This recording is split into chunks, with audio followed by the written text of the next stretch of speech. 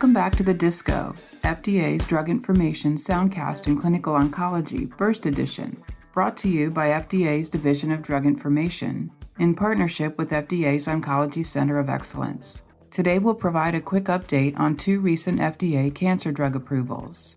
On June 13, 2024, the FDA granted accelerated approval to repotrectinib, brand name Augtyro, for adult and pediatric patients 12 years and older with solid tumors that have a neurotrophic tyrosine receptor kinase gene fusion, are locally advanced or metastatic, or where surgical resection is likely to result in severe morbidity, and that have progressed following treatment or have no satisfactory alternative therapy. Efficacy was evaluated in Trident-1, a multi-center, single-arm, open-label, multi-cohort trial in 88 adult patients with locally advanced or metastatic neurotrophic tyrosine receptor kinase gene fusion positive solid tumors who had either received a prior tyrosine receptor kinase, tyrosine kinase inhibitor, or were tyrosine kinase inhibitor naive. All patients were assessed for central nervous lesions at baseline, and patients with symptomatic brain metastases were excluded. Tumor assessments were performed every 8 weeks. The major efficacy outcome measures were overall response rate and duration of response according to RECIST version 1.1 as assessed by blinded independent central review. Confirmed overall response rate in the tyrosine kinase inhibitor naive group was 58% and 50% in the tyrosine kinase inhibitor pretreated group.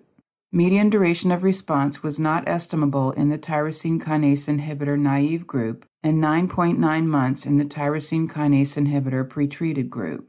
The most common adverse reactions reported in more than 20% of patients were dizziness, dyschezia, peripheral neuropathy, constipation, dyspnea, fatigue, ataxia, cognitive impairment, muscular weakness, and nausea. This review used the assessment aid, a voluntary submission from the applicant, to facilitate the FDA's assessment.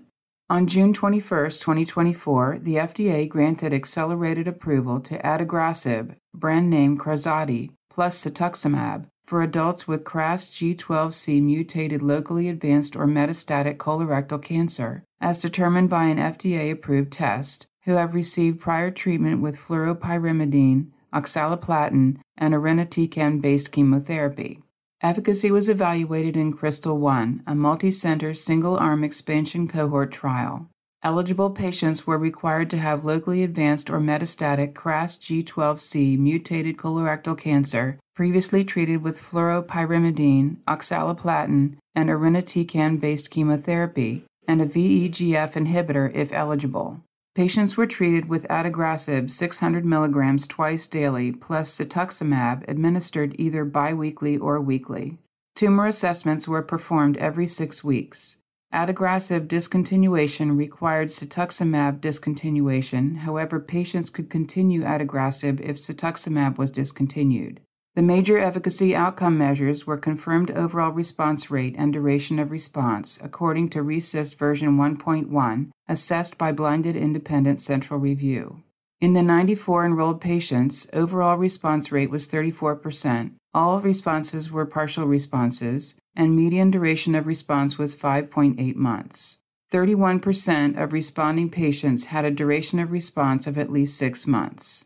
The most common adverse reactions reported in more than 20% of patients were rash, nausea, diarrhea, vomiting, fatigue, musculoskeletal pain, hepatotoxicity, headache, dry skin, abdominal pain, decreased appetite, edema, anemia, cough, dizziness, constipation, and peripheral neuropathy. Full prescribing information for these approvals can be found on the web at fda.gov/drugs@fda. Healthcare professionals should report serious adverse events to fda.gov/medwatch. Follow the Division of Drug Information on X at FDA Drug Info and the Oncology Center of Excellence at FDA Oncology. Send your feedback via email to fdaoncology@fda.hhs.gov.